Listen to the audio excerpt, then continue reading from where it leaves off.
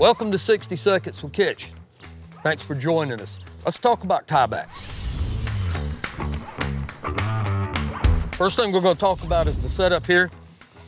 We have a jacking chair so we can reach behind it, tighten the nut. I have a hydraulic jack with a center hole, Dewey dag rod extending, and a method of independently measuring movement, pressure gauge to measure force.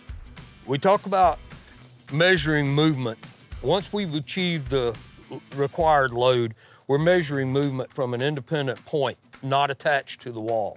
The dial indicator measures movement down to 1/1000th of an inch. If you can see that this arrow is not moving, that indicates that this anchor is not creeping outward. If I pump the pump a little more, I will get movement. And if I stop pumping, the anchor holds.